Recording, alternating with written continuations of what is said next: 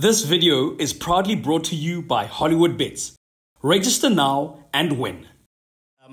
Mamelodi Sundowns, 78 points. Yeah. They've made it very clear that in order to win the league now, you need to be getting between 65 to 75 points to win the league. Yeah. And as building on Mokhale's point, unbeaten. Yeah.